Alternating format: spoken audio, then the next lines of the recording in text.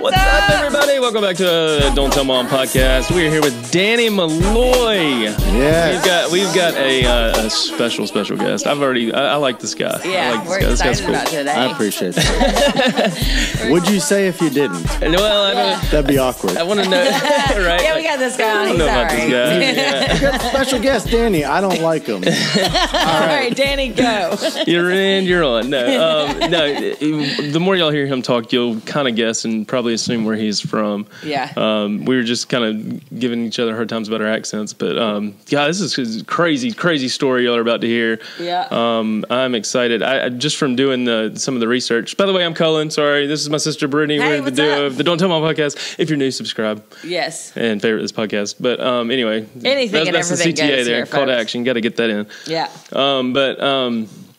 Yeah, no, just from doing some research, basically you got sucked into the lifestyle that we've been covering over the past few podcasts of addiction, and I ended up jumping on a greyhound, I heard, and heading down south, and here you are in our basement. That's right. In the basement. Who'd have thought? All the way from Boston. That's right. So tell us a little bit about yourself Yeah. and where you came from and what's your deal. Yeah, absolutely. Thanks for having me. Love the 90s theme. Yeah. Oh, yeah. Don't thank tell you. mom, and Yeah. I'm sure there's a lot of people that want to say, the babysitter's dead. Yes, So I'll do it everybody. for everyone else out there in YouTube world. I did it. I said it. We're trying to push that search engine up. Like it's every time I search "Don't Tell Mom," that's all that comes up. I That's want right. "Don't Tell Mom" podcast up above Yes.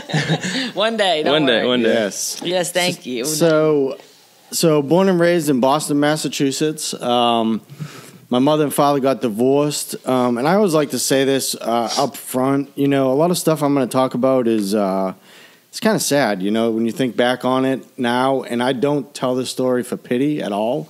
I tell the story because it's true. It's what really happened Right. to me in my life. So. Mother and father got divorced. My mother moved down south. My father had custody of me. There was kind of a battle for that, and I ended up in Boston with him. Okay. And my mother ended up in down south. So that was when I was very young, before I can even remember. And from an early age, you know, my father began drinking. He's an alcoholic. It just runs in my family. And I remember experiencing some things where it seemed kind of off. And, you know, there were times where my father would disappear for days, you know, Yeah. 3-4 days at a time. And I'm left in the apartment, no food, don't know. I'm scared. I'm a kid. You know what I'm saying? I didn't want to get up and shut the lights off, turn them on. I was just too scared, you know. And my aunt would find me up there because she lived downstairs, and on the second, you know, it was a 3-family house, and I would go down there and just crying like, I don't know where he's at. I got nothing to eat. Like, can I come in? You know? Yeah. And so, eventually, long story short, I mean, I experienced a lot of stuff like that. Like, you know, he would take me downtown Boston as a kid, and To the bars and stuff? yeah. Oh yeah, I grew up in the bars. Yeah. I mean, he'd give me a roll of quarters, you know, go play the arcade games, and then he would disappear. Yeah. And I'd be alone in downtown Boston with no money, don't know my address, and I would have to find a police officer and say, all I know is my name, and I don't know how to get home. Dang. You know? Really? And I remember growing up like this, and during that time, I remember just, you know, kind of saying, you know, if God exists, then he must hate me. You know, Yeah. why would I have to go through any of this stuff? So, long story short, my aunt, who lived downstairs, told my father, like, I'm taking him because you're just probably you're gonna can't kill do it. him. Yeah. There's no way. He would drive drunk and all this other stuff. Yeah. And so when I was about 6 or 7 or so, my aunt, who lived downstairs, she took me. And like from that point on, she raised me. Even right now, I look at her as my mother, Right. you know. And really, when I look back at that, you know, she gave her life for me. She wasn't married, and she never married because she took me and said, I'm going to focus on raising him and trying to raise him right. Wow. That's strong. Yeah. And she just sacrificed so much. I appreciate her. I wish I could show that more. Yeah. You know, Is your real mom in the picture at all? yeah, and I'll kind of get into some of that Yeah, as yeah. we progress. Don't jump the gun. Okay. I Brittany, want to know it all. Don't rush me. I'm so Don't intrigued. I made that mistake before. I'm all about the 90s. 90s, He's loving it. baby. Y'all should see his outfit. We'll get to that too. Yeah, we will. Don't jump the gun, Don't jump the Colin. Colin, you're going too fast. sorry. Slow it down. So my aunt, thinking I needed structure, which definitely did, because at this point I'm 6 or 7, I'm off the rails. Like I'm in trouble all the time. Yeah. When I look back now, I could see I was reaching out. I was crying out for some attention. I couldn't get it. Well, my aunt, put me in Catholic school. Okay, so we're talking Catholic Church, Boston, Massachusetts. Think about the time frame so you can think about what was going on up there. Yeah. So, needless to say, I was molested multiple times by a priest. Oh, man. And a lot of kids at that same school were. And they, I remember one day that saying, where did, I won't say his name, but where did Father so-and-so go? And they said, well, he was an alcoholic, so we moved him, we moved him to a different parish. He was on molesting all the kids. And it was a known thing, and the Catholic Church covered it up and all that crap. Just moved him around. Well, I was part of that, and it was just this trauma after trauma in my life as a kid. And if you asked me when I was little, I would have said, because one of my uncles was in prison for heroin. I mean, it was just all throughout my whole family, almost everyone besides my aunt. A couple of my aunts, I have 3 aunts, but none of them, it wasn't like that with them. But I would always say to people, I'm never going to be like that. I will never be like that, right. Because I see it, Yeah. I knew what AA was when I was in an AA meeting when I was 5 years old. Yeah. I was there looking like, what is this? Yeah. And so, fast forward, of course, all that stuff happens to me. I get into public high school. It's game on. Right. It's the 90s. Right. Oh, You know what I'm saying? yeah. We're talking about the 90s. I mean, the 90s for me it was, all right, I said I would never want to be like that, but I really like the way weed makes me feel. Yeah. I like it. I mean, when I first smoked pot, I think it was like 8th or 9th grade. And I smoked it and it was like, it was all right, but started taking little pills, drinking. As soon as I started drinking, it was like, wow. Yeah. All that pain. Yeah. All that pain. I didn't know my mother. I would talk to my mother maybe once a year, once every 2 years on the phone. And she had a southern accent because she lived down south, and that's all I knew of her. Yeah. And, I had experiences in high school where I would drink so much before school that I would black out and get thrown out of school. Yeah. And just, I don't know, when drugs and drinking a lot, it just took away that knot in my stomach.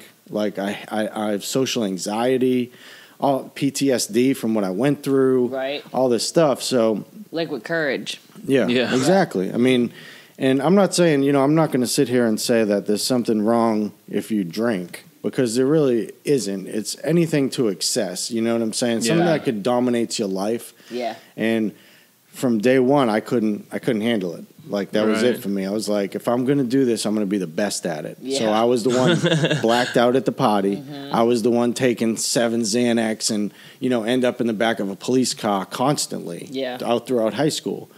So I barely graduate high school, starting to sell weed. And I was like, well, what does everyone else do?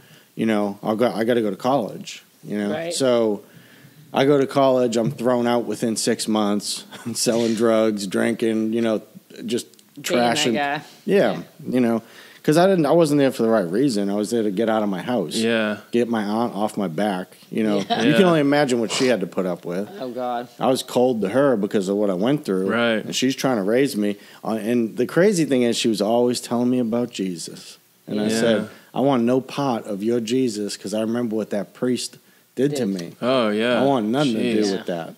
And there was a time, and I remember this when I was younger, that I used to pray all the time because I really believed in God, but all the stuff that had happened, I said, he must hate me. And I remember saying, I'll never let anyone get close to me ever again because you've allowed this to happen to me. And I said, from this point on, I'm turning my back on any kind of God. I don't want to hear it. Yeah. So that was really the beginning of my of my downfall. Wow. Because I just started trying to. I mean, when I look back now, I can honestly say, let me give you an example, and this is not to be extreme, but I had like screws loose in my head, so I would get like wasted, and then I would order an 8-ball of Coke, and everyone thought I was ordering it for everyone, and I would eat it. Jeez. I would eat the whole 8-ball in front of everyone because I like that shock value. I liked when people said, the attention. "Oh, he's crazy! He's the craziest." Yeah, I want to be the craziest. That's so crazy. Like that's how I was throughout high school. Like remember, I was like the crazy kid at school, but I was like the sober crazy kid at school. I just made a note. Like I didn't get into drugs and alcohol or anything like that until after high school because of the preaching mom did about like. And the same thing. I didn't want that. I didn't want to go down that road because we grew up with dad. Right. Not being there several nights or whatever the case may be, plates being thrown and, just the trauma of going through everything growing up. So I was like, I don't want to be like that. I don't want to be like that. But then that one party, I was like, oh, let me try this drink and then let me try this blunt. And then I'm the crazy kid at school, invincible, like times 10. And it's like, whoa, he's so crazy. I totally would have eaten an 8-ball in front of everybody for the shock value. Yeah. Like that's so crazy. Yeah. And when I look back, for me, I was the type that was like, all right, the party's over, but I want a bag of Xannies for the week. Like I want to do this all week. And I didn't understand addiction. I mean, it was all throughout my family. Excuse me. But I didn't understand it. I didn't know what it meant. To me, it was like, oh, remember that movie where that guy was smoking crack and he lived under the bridge and he was like, Pookie or whatever. Yeah. And I didn't understand, like, that's not how it works. That's not addiction. Addiction's not the homeless guy. I mean, it can be that guy. Yeah. But that's not the world we live in now. So fast forward, I get thrown out of college, and I found another guy who got thrown out of college, and he had a van, and we decided we were going to just travel the United States and live in this van. It sounds like something I would do. I was about to say, you ever been on couchsurfing.com? Yeah. We talked about that before. You used to couch surf. Yeah, that's crazy. All you need. That's all. Yeah. I mean, it was fun, Yeah. It was fun, and it was a great experience. I'm glad I did it when I did, because we did that for 4 or 5 years. I mean, I lived in the Grand Canyon, Arizona, Bar Harbor, Maine, Pennsylvania, Key Largo, Florida, just everywhere. Yeah. Every side just of anywhere we could think about going, we would go. But the crazy thing about it, you always say hindsight's 20/20. When I look back, I was running. Yeah. I was running from myself is what I was doing. Yeah. And as soon as I got a couple painkillers, that was it. I said that, and I tell this story all the time. I tell it in schools, actually. I go to a lot of schools and share my story, and I say, you know what it was? When I took those painkillers, I was like, I just found God. Yeah. It made me feel close to God. I was like, this is what it's supposed to feel like. Yeah. I remember saying, I want to do this every day. Every day. So I get my paycheck. I was living in Key Largo. This is back when you cash a paycheck. Remember those days? Yeah. You didn't just Venmo it. Yeah. Walk to the take the bus. But I would put the money out, the cash, and I had, it started out as rent. That's for rent. That's for booze. That's for pills. And this will be for food. And then it turned into, well, I can pay half the rent. Here's for the pills. And then it just turned into, I'm probably going to get thrown out sooner or later, so here's for the pills. Yeah. And I would wake up sick like I had the flu, and I just didn't realize what that was, because I didn't know addiction. Yeah. I'm like, why do I Especially feel like crap? Pills. But I know when I call my man, this is like a miracle thing. Yeah. This should be like the cure to the flu or the common cold. You think you've discovered something. Tylenol. You know what's interesting about that is they used to sell heroin like as a cough suppressant in medication. Really? Yeah. Did you know that? No. Yeah, they used to sell actual heroin. That's kind of like the old, you give your kids whiskey to get them to stop coughing. It was the same, back in the day. You can Google it. I mean, they show the bottle. It says heroin right on it. I mean, really? So I'm kind of doing that whole thing and not realizing I'm in addiction and I'm living in the Keys. I'm partying just constantly, barely paying my rent.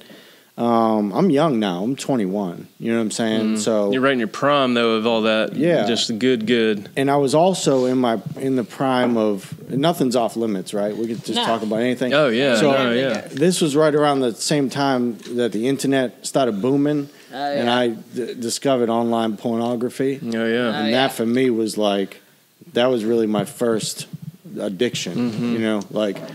And it was interesting because it always connected the two, like porn and drugs, or like sex. Just always wanted to get drunk, have sex with whoever I could, and then fill myself with as many drugs as I could find. Yeah. You Sex, know? drugs, and rock and roll. Yeah, I mean, that was it. And that's when the drugs were good too.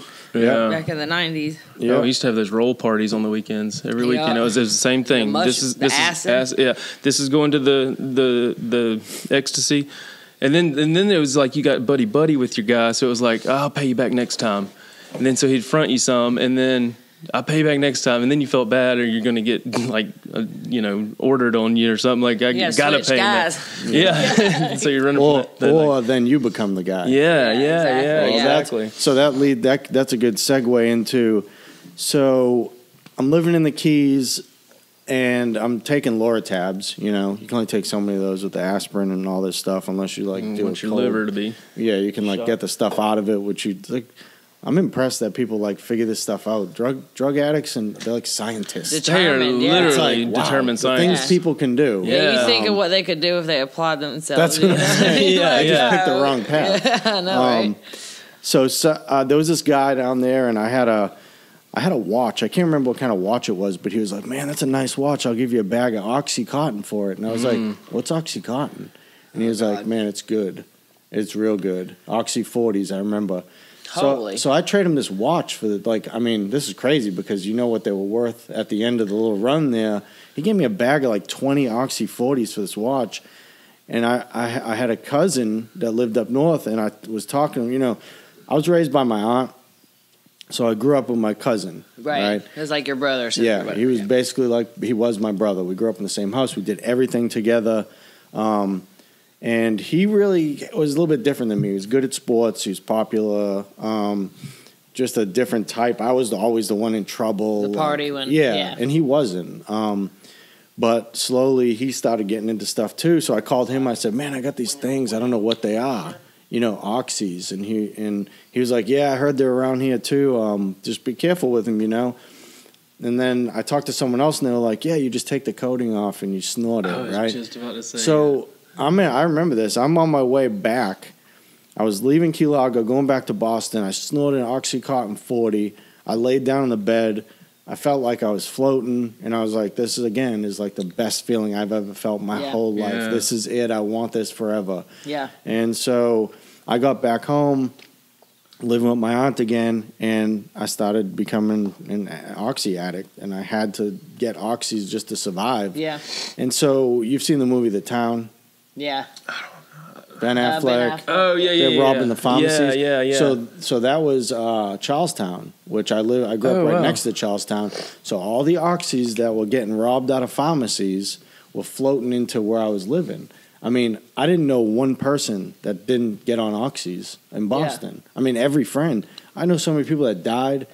So I started doing 80s. They're $80 a piece at the time. $80 for one pill. I'm doing 5 a day.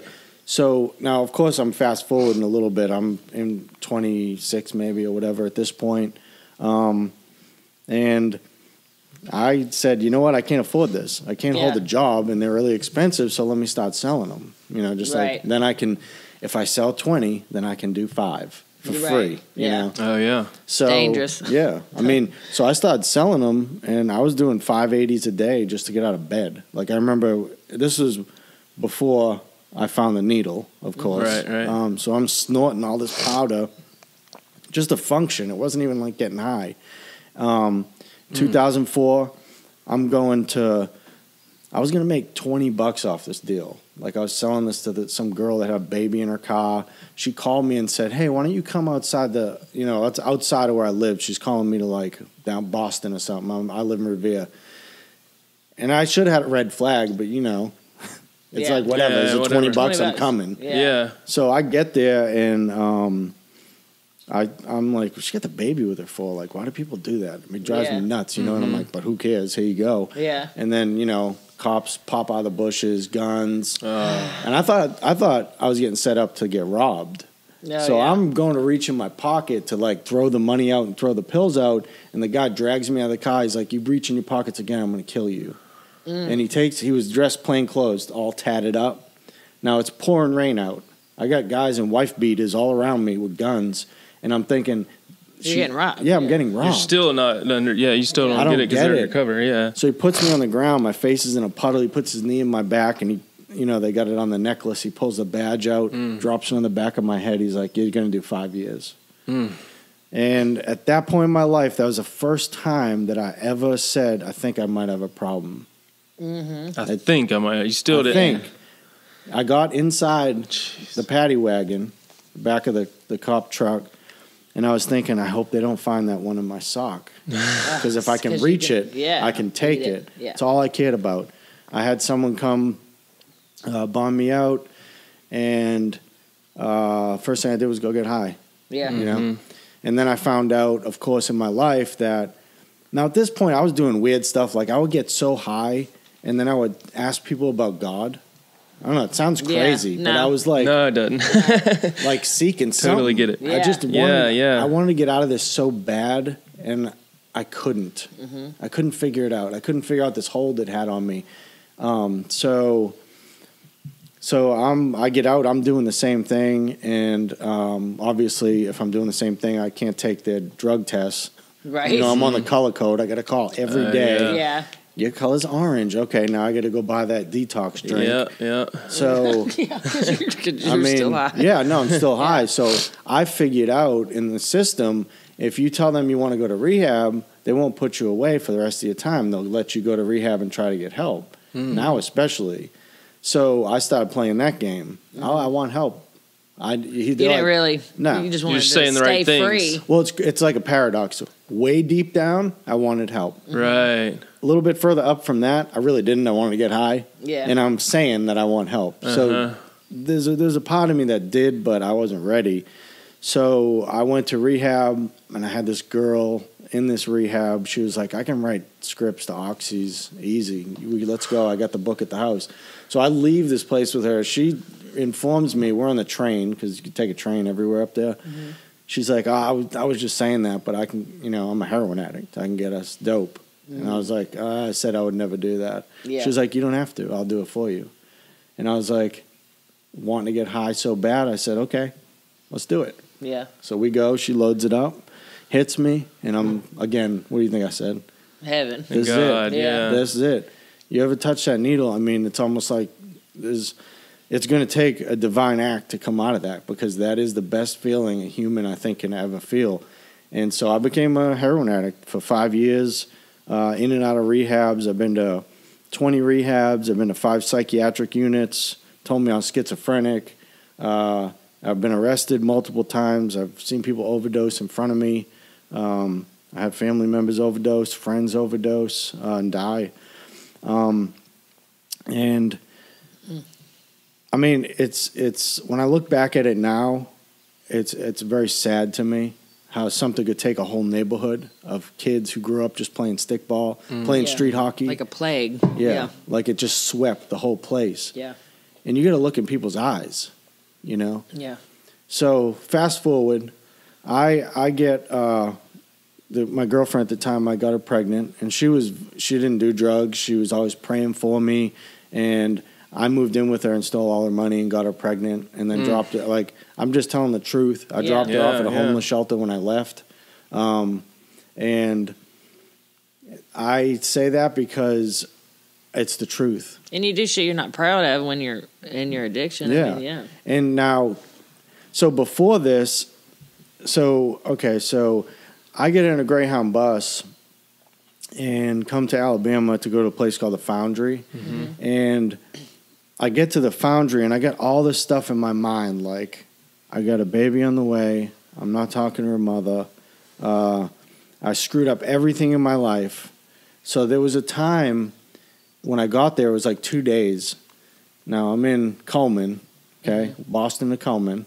Coleman. There's no culture shock there. Holy shit. So Y'all don't know nothing about Coleman. I mean, I was like, wow, this really does exist. It's a lot of meth. And, clam chowder to cows. Yeah. But you know what's crazy? It was exactly what I needed. You know, to me, I was like, this is ridiculous. Yeah. I don't work on a farm. We're on a farm. What's a farm? So I get there, and there was one night where just the weight of the world's coming down on me, not because I'm a victim, but because of my choices. And I said, it was the middle of the night. The guy that was in the bunk underneath me remembers this night. If you ask him today, we'll probably see this. I got down on the bunk, and I said, I'm going to go find an electrical cord, and I'm going to hang myself. Because I can't do this anymore. Wow. This is rehab number 21. Jeez. I'm falling apart. And I said, I found an electrical cord, and I looked at the door of the bunkhouse. It was like 3 a.m. And I said, God, if you're real, have that door be locked. And I don't know if the door was locked every night or what. And I went to that door, and the door was locked. And I said, okay, if I feel this way tomorrow, I'm going to do it tomorrow. Because I was going to go find a tree and hang myself. And the next day, one of the counselors came up to me and he said, man, you were on my heart all night, and I just want to share this scripture with you. Jeremiah 29:11, for I know the plans I have for you, says the Lord, to prosper you and to give you hope. I had heard that a million times, but I just broke down weeping on the floor. It was the first time I ever felt loved. Yeah. And people have been probably trying to love me my whole life. Yeah. I couldn't receive it. I didn't know how there's a wall up, you know. So from that point on, my life has not been perfect. I've relapsed multiple times, you know. So I graduate from the Foundry, meet my wife. So this is a crazy story. So she's in rehab. I'm sleeping on a friend's couch. I just got out of the Foundry. I borrow his truck, my buddy, go pick her up at the Lovelady Center. We go down to Jefferson County Courthouse, get married. I drop her back off at rehab. I give him back his truck because I was living with him at the time, and he's like, what'd you do today? And I was like, oh, I got married. And he's like, get out of my house, you're a psychopath. Why would you do that? Yeah. So, and that's like a crazy long story, but just the way we met and stuff like that. We get a little apartment, and I'm still not. So once my daughter was born, I didn't talk to her because if I had to be honest, I was scared. Like I didn't know what to say, and so I blamed it on her mother. You know, I don't want to talk to her because of her, and she's this and whatever. And it was really because I was afraid to be a man, and I didn't know what to say to her. Yeah. And all this stuff kind of happened around the same time. So I get 2 years go by. We're living in Alabama. We got an apartment, and I hadn't talked to anyone in Boston. Because when I left, I said, I'm cutting everything off. I have to go figure this out. So 2 years went by. Well, my aunt, who's like my mother, sends me an email, and it just says, call me. Now, she didn't say, are you okay? What's going on with you? She's like, call me. You know something's wrong. Yeah, so I was like, okay, here we go. So I get on the phone, and I said, to her, I was like, hey, it's me. I'm fine. I'm actually doing good. I'm just sorry I haven't called or whatever. And I just hear breathing. And I said, do you need me to call an ambulance? I don't know if she had a heart attack because I called her. I don't know what's happened. And I said, are you okay? And all I can hear her say is, Michael's dead. And It's your brother or cousin? Yeah. Oh, man. And at the, Yeah. Oh. At the time, I wanted to believe it was a family friend, maybe someone else, someone older. But I knew deep down in my heart, and I, hung up the phone. I said, I can't talk to you right now. And I just sat in that room for 2 weeks drinking, found some Loratabs, just went nuts. I was like, this is you again. This is you again. And that was really difficult for me. It was a really hard thing to overcome. But through that, I began to look at life and how short it is. And look into the truth and seek the truth above all things. And the truth about me was I could say whatever I want, but I wasn't a good person. You know, I abandoned my daughter. I was afraid of that whole situation. And so I said, you know what? I'm going to just live the best I can. And if it falls apart, then so be it. But I picked up the phone and I called my daughter, who I named Serenity, ironically. So I talked to her and she just said one word, Daddy.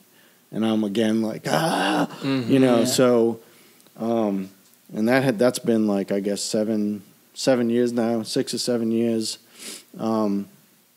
So, you know, with this life, trying to be, you know, not do drugs when I feel bad, it comes with a lot of ups and downs. Yeah. You know, there was a time when I went to Boston where I had a Bible and I already knew about God, and I'm sitting there reading the Bible and I'm emptying a bag of heroin into a spoon, and I'm looking at the Bible thinking, is this real? Mm-hmm. Yeah. Just don't let me die, God.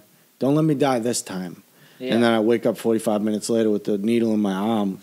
I mean, because I didn't understand, like, I had a role to play in this. Yeah. It's not magic. It's not like, God grant me the serenity, and then he's not a genie.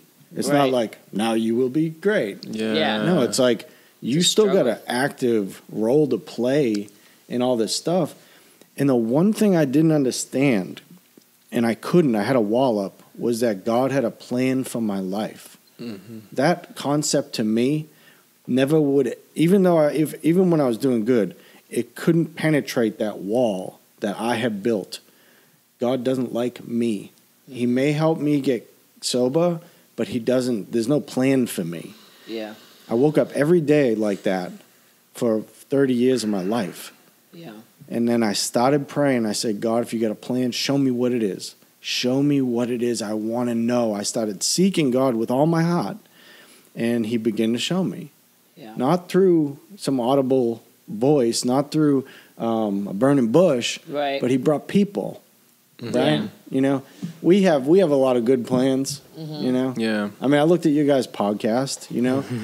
It's a lot of fun stuff, and then I started seeing, like, people posting, like, this is really making a huge difference in my life. Yeah. You know, like, and the plans being revealed in this whole thing. We just said this in the last podcast when we had a guest on yesterday about how just this, like, we started up this just for fun, and now it's like God's plan. Like, this is just, I would have never in a million years guessed 30 episodes ago that we would be sitting here with you, first of all, but, like, just talking about this and, like, actually opening up about. Because it's fupa is something we don't talk about. Right. Yeah. Oh, my God. I'm like still trying to take all that story and you just said, dang. Yeah. Well, what's amazing is that everyone feels the same way you do and I do. Yeah. Like I always say this, whether you do drugs or not, you have the same choice to make when you wake up.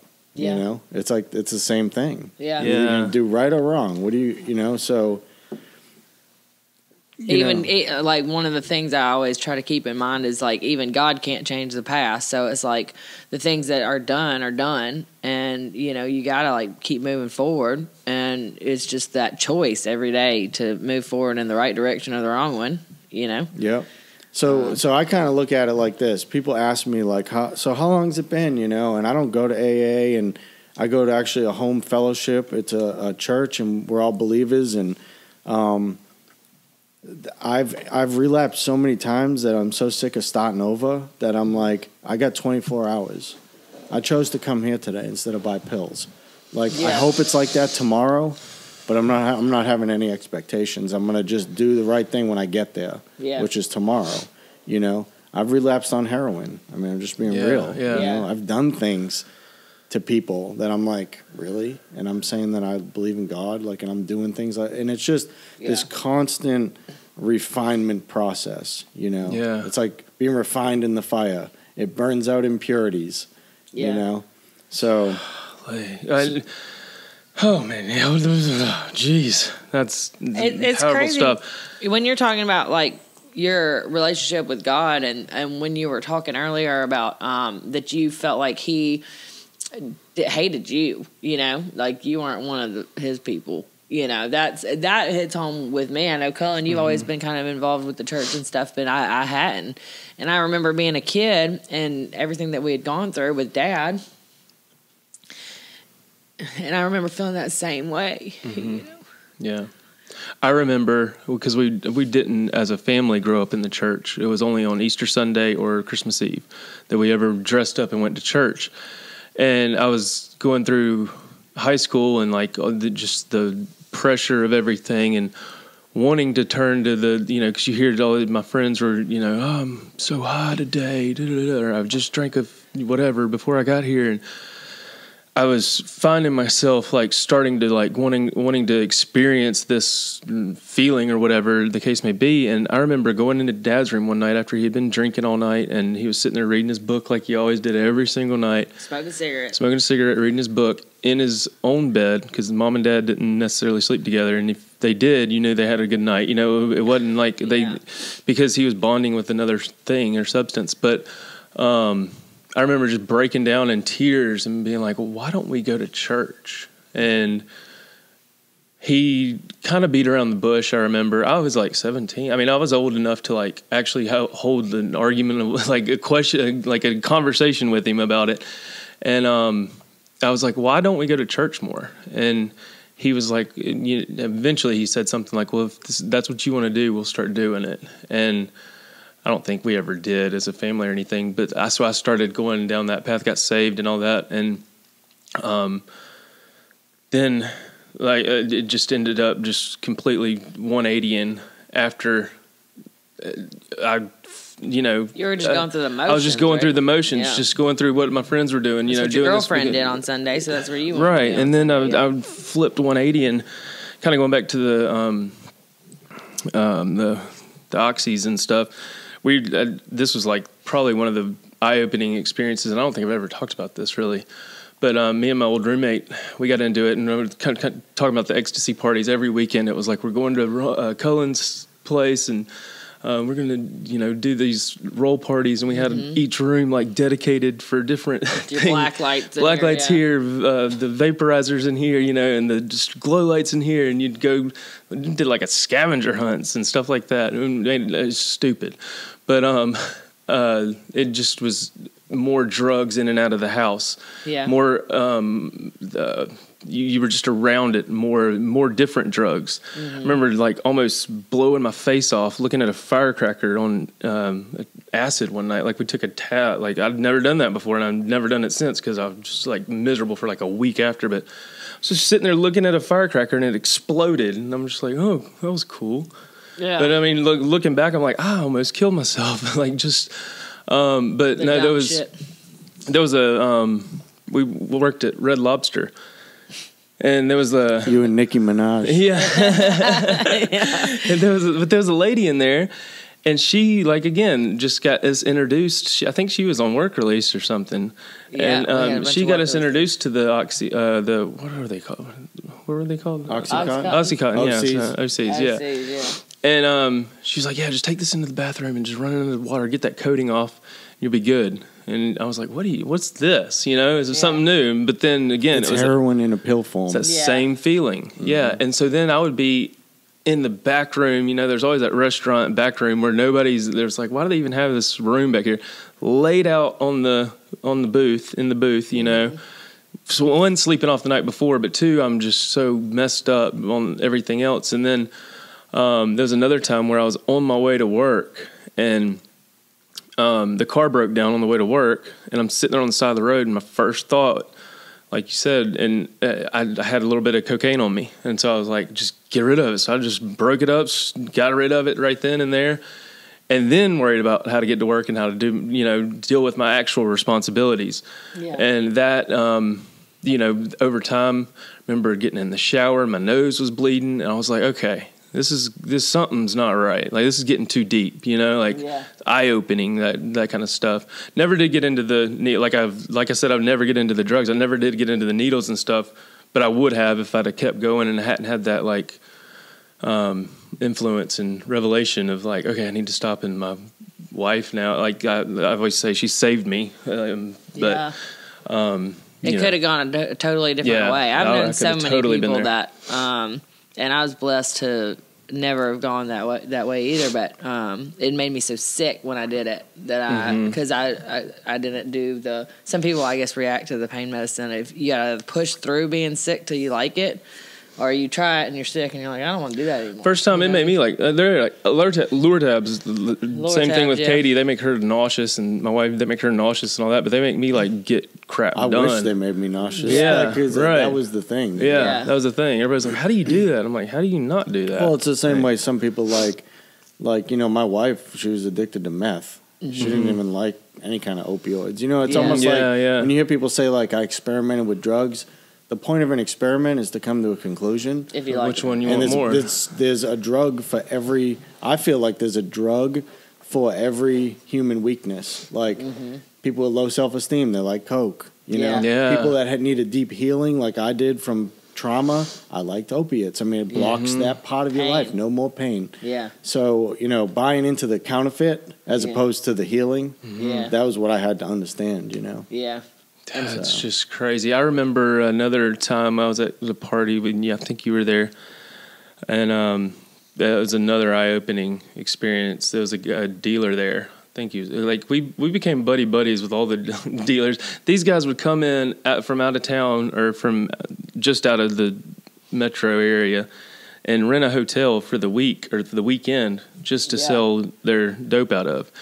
And we ended up, they were so broken and hurt and just wanting validation that they'd be like, so where y'all going tonight? After they realized we were all just kind of cool and chill, and then we'd invite them over. So then you got the dope man at the party with you. Yeah. And he's like, gets so messed up that he's putting extension cords trying to climb down the window because he thinks the hot water heater's about to explode because the cops planted it in the house, all this kind of stuff. Paranoia. Strung out on meth for four or 5 days. And then this one guy was at, I think, one of the houses you were at too. And are you talking about the night I come home with the car? No, that was a different night. But this guy had a pinky nail about the, coke nail. The coke nail. And he was just sitting there just all night. And then he had a bag of X in one pocket, a bag of Coke in the next, and as demented as it sounds, he freaking just passed out or OD'd or whatever. I don't know what the case was. We were all messed up. And you took all his drugs? That was my first thought. Oh, yeah. Instead of calling 911 or getting paramedics, because I didn't want to get busted, I was like, there's nobody else around here. Let me grab them and go. Let me tell you this. So my cousin, passed away from a heroin overdose, and he was with some buddies of ours.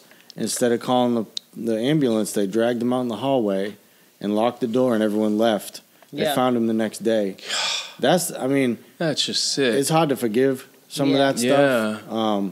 How much longer do we have? I have a question. Oh, we can keep going, man. Okay. We got all day. Because I want to kind of get into the hope part of it. What? Yeah. So, when I was kind of floundering around when I was here. I just didn't know what I was supposed to do. I was waiting tables, and of course, waiting tables came with every waitress was whispering behind me, I got Percocets. I got That's dope. what Red Lobster, I got this. I mean, and I was like, finally I got to the place where I was like, I don't care if it's making money or not. I told my wife, I said, I cannot do this anymore. Mm-hmm. Yeah. And so I quit. I just walked out of that job. There's a lot of miracle stuff that happened that I knew God had his hand on. We didn't have a vehicle at the time because we didn't have any money. She gets our, we're just starting out. And I had someone come in and I told them our story, just whatever. Just, oh, yeah, this. And she comes back in 6 months later to the restaurant. And she sits in my section and she's like, do you remember me? And I was like, I see a lot of people, Yeah. I'm like, yes, I do. Yeah. Of course, how she's are like, you? well, I want to tell you this. God told me to give you this. And she handed me $3,000 and said, I'm going to drive you right now to buy a vehicle. What? And I was like, okay, I shouldn't give me the money. She said, I'm taking you to get a car. And so I went with her and bought a car. The next day, her phone was turned off. And I have no idea. Dang, I got chills on that one, too. Right? I mean, it was the craziest thing ever. So there were things that happened like that. But in that process, I said, you know what? Once my cousin passed away, I said, I want to spend my life trying to make a difference. Yeah. That's what I want to do. And I started a nonprofit called The Bridge, Standing in the Gap. And when you start a nonprofit and you don't have any income, it becomes very difficult because you got to try and raise money as well as do the nonprofit. Mm-hmm. Yeah. And I was very naive, and I was like, I can do this all myself, and I just couldn't. And it's too much. So after 2 years, I found the Addiction Prevention Coalition, and they said, we'd like to hire you. I taught myself how to do videography, graphic design, audio stuff, things like that. And at the time, I kind of like, I spoke in 2 schools, you know, and I kind of liked it, but I was like, I'd rather not do it, but I will do it if they ask me. And then so I said, well, this needs to be part of my nonprofit. This was back when I was doing The Bridge. And I would call places and they wouldn't even like, and they would be like, no, we're all set. You don't need to come to this place.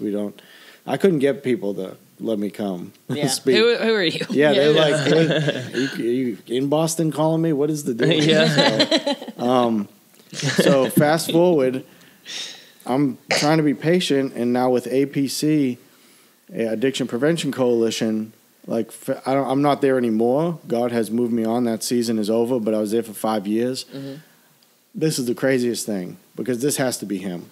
So in that time, I've been on the news over 50 times on TV. I've been on the radio 35 times. I interviewed the Attorney General of Alabama. I spoke to groups of, at one of the walks we had, it was 4,000 people there. I got to share my story.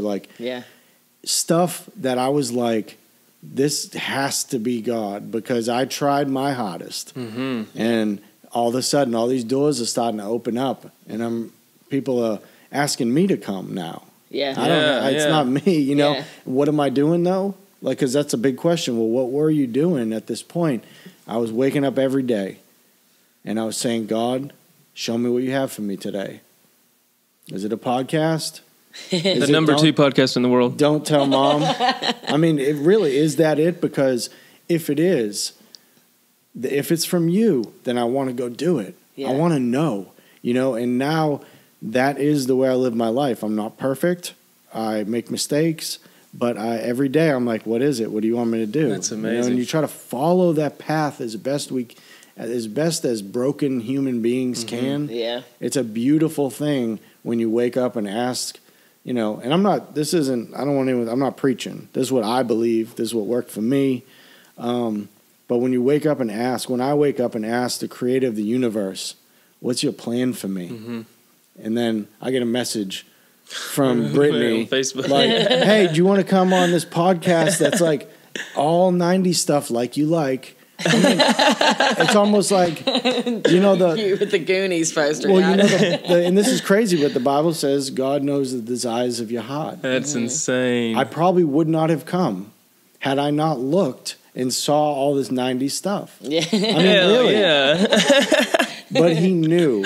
That's what I feel like. I feel like he knew what was going to draw me to that, right? So now I own a videography company. I've stepped out on my own doing that, and I have some clients, a ministry downtown. They do unbelievable work called Hope Inspired Ministries. I do videos for them.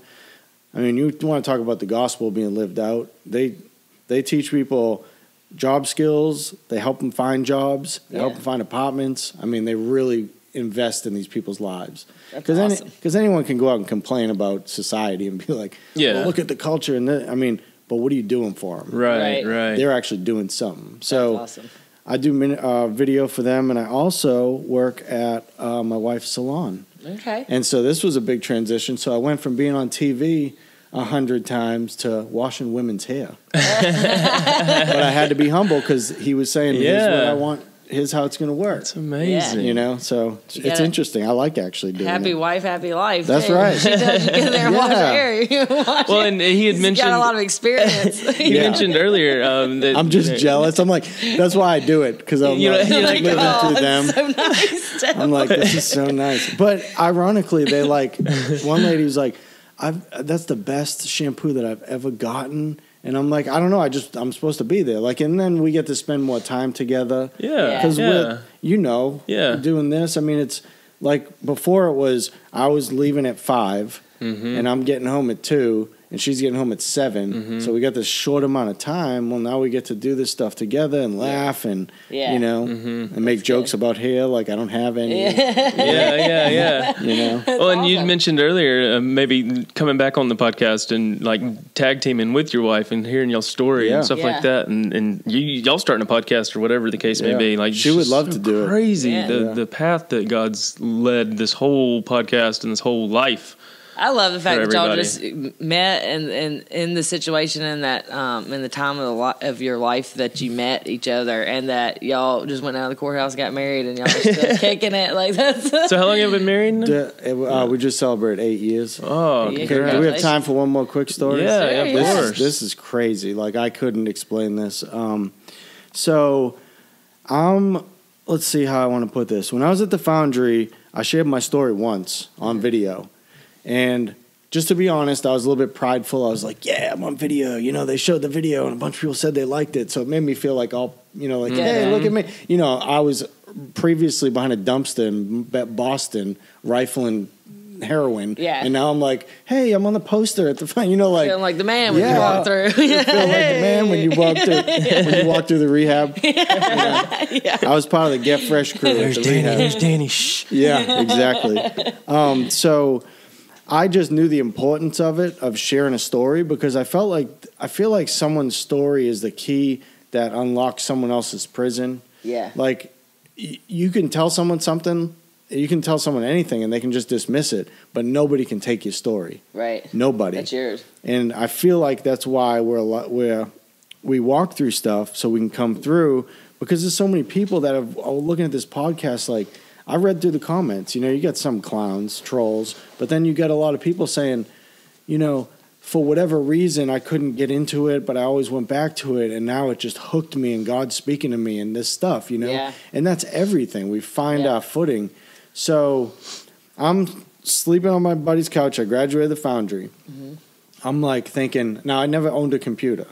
Now, you know, I do videography now. Yeah, right. So never owned a computer. I was working on his computer on his Facebook trying to help him. He owns a Christian bookstore called the Carpenter Shop in Vestavia. Okay. And he's an older guy, a real good friend of mine. Paid half my intake fee. We having camera issues? I'm just making sure it's recording. I just ran over there. I think is it still ticking over there? Okay, we're good. Sorry. You're good. It's ticking. Owns a bookstore. So, owns a bookstore. So he's like, man, let me help you get a computer, you know, so you can work on your own computer. So he helps me get a computer. And I was going to get a Sony Vios or something. And I'm looking at him, and for whatever reason, he comes up behind me, and he's like, why don't you get a Mac? And I was like, because I don't know anything about any computer. Why would I get a Mac? And he's like, I don't know. Why don't you look at them? So I looked at it, and I was like, all right, I'll get a Mac. You know, they're nice. Yeah. So I get it, and it's got video editing software. What is Already it? on iMovie. iMovie. Yeah. So I got a little flip camera. No, actually, I used the webcam. And I said, you know what I'm going to do? I'm going to record my story and put it on YouTube. Right? Nice. So I record my story, put it on YouTube. Well, I took that same video, and I put it on DVDs as a ministry. And I said, you know, I'm just going to mail this to rehabs. Like, I'm not going to say anything. I'm just going to mail them the actual DVD and say, God bless you. Here's something if you ever want to watch it or whatever. Yeah. So I mailed it to 6 places, like the Foundry, Love Lady Center, other places I can't remember. But so now my wife tells the story better because it was her. But so I mail this stuff out, and I'm working in his Christian bookstore one day a week to pay for my cell phone. And so this girl comes in. She's like, hey, So I started recording other people's stories and putting those on YouTube. Yeah, right? You got the bug. Yeah, people overcoming. So I was like, yeah, let's make this a thing. Like, I'll find people that have overcome addiction, and I'll film their story, and I'll put it on my YouTube. So I'm doing this, and so this is around the same time that DVD hits the Love Lady Center. It gets there. Someone has it. Someone comes into the Christian bookstore while I'm working and says, hey, because I did her story, and she says, you need to meet this girl, Haley. You need to put her story on there. And I was like, okay. And and they were like, she's really pretty. And I was like, well, I'm a Christian. I don't care about that. I'm doing this for the Lord. Right. And I was like, how pretty? What you look like? So I was like, yeah, I'll film anyone's story as long as they're not like cuckoo for Cocoa Puffs. You know, you got to kind of feel it out. So I go and I film her story, and she's standoffish, and I'm like, who's this? You know, who she thinks she is? Yeah. Probably because they talked her up, you know? Yeah. So we're both like, whatever, go. You know, we get your story and that's it. So we were supposed to go on a date. I blew her off. She calls me on the phone and said, "You're pathetic. I feel bad for you. You have no friends. You sit up there on your computer and do these stories, but you're afraid of people." And I said, "You just like me." And she was like, "Yeah, I do." So 30 days after that, we're married. But in that time, we were hanging out. She reveals to me, she said, "I want to show you something." So she pulls out this notebook. Now, I have this photocopied. I will show it to you. It's a notebook, and it says a bunch of prayer stuff. Uh-huh.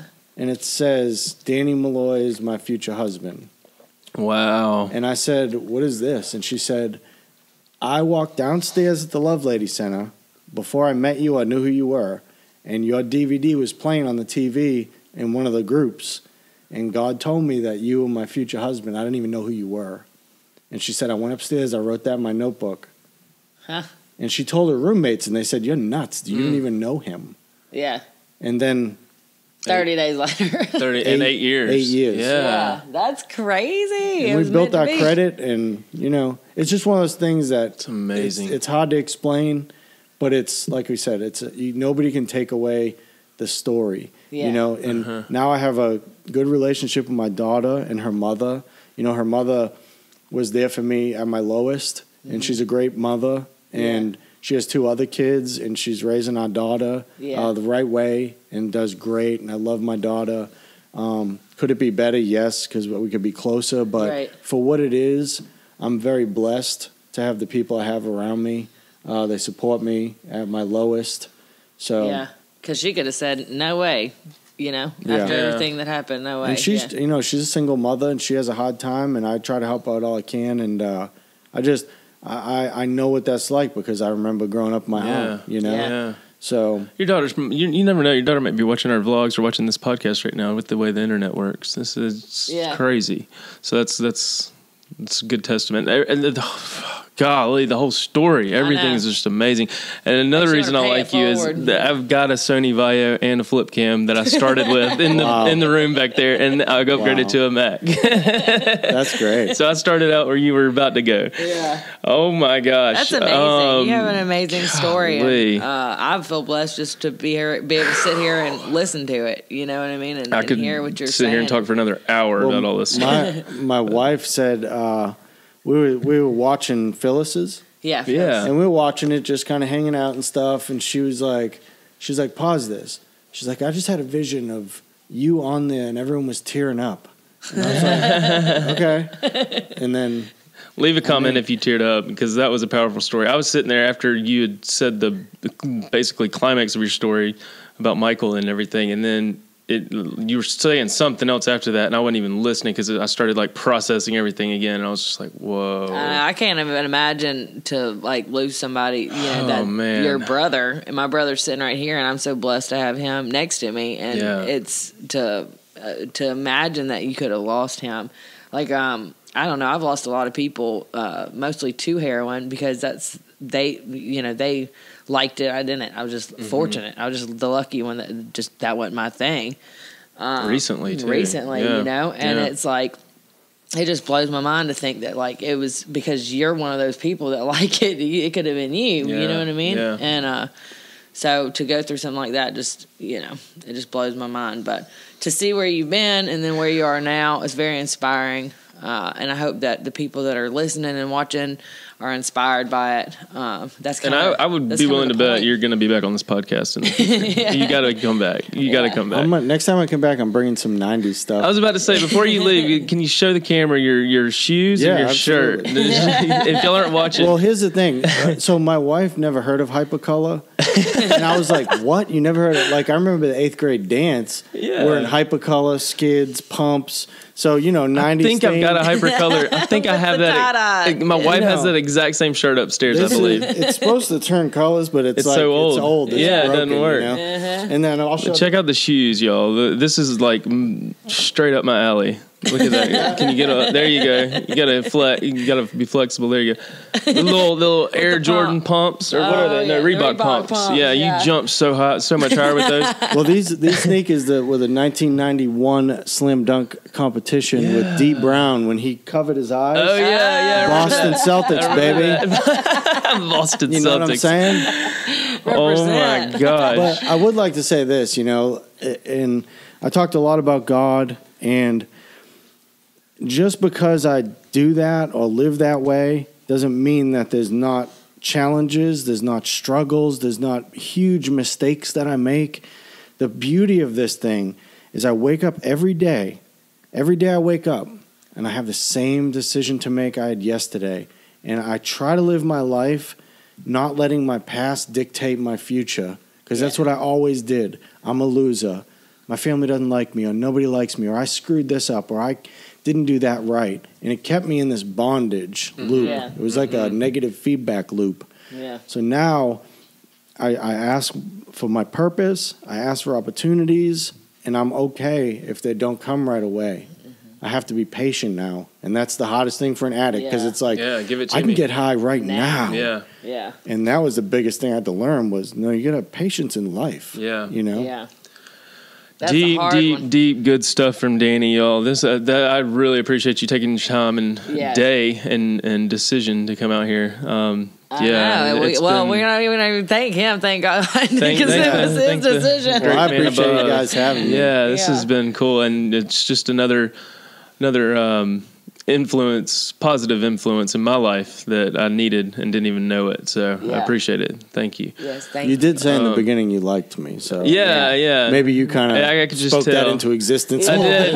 Manifestation. Just keep talking about the good stuff, and it happens. But I think we'll call it there. I mean, good. That's awesome. We were gonna do like a podcast only side, but I think that's nothing else to say really right now. I'm just like, you just gotta absorb that. I want everybody that's listening to leave a comment and tell us what you think about Danny and his story. And do you have social you want to plug or anything, or a website or anything? We'll leave a link below to you what you're talking about with the. What was it you were saying? Well, he does the videography. Videography, I mean, Revelation Visuals is the Facebook page. I mean, I'm not out there yet, so I'm kind of. But so go check out, just a little plug, Addiction Prevention Coalition. If you're in Birmingham, they're about to have the End Heroin Walk, which I played a big role in starting that whole thing. They usually have like 4,000 or 5,000 people at Railroad Park. It's February 23rd this year, I think. I'm not involved in it, but if you're, involved in some of this stuff, get out there, support them. They do a great work. So just a little plug there. That's awesome. That's actually my due date. So if I'm not there, you'll know why. Yes, you'll know why. Exactly. Thank you so much. Thank you, Danny. I appreciate it. Hopefully, y'all take something from that and go and seek help if you need it for sure. And we might have another fun guest next week. I still need to reach out. We got to get rid of some of the stress, hopefully. So we'll see what happens. But don't say too much. No, that's all. All right, we love you guys. Thanks for watching. Love y'all. Thank you so much for watching. 2 Times Tuesday. Don't tell them. Tuesday. See you next week. See ya. Peace. Dude, that was amazing.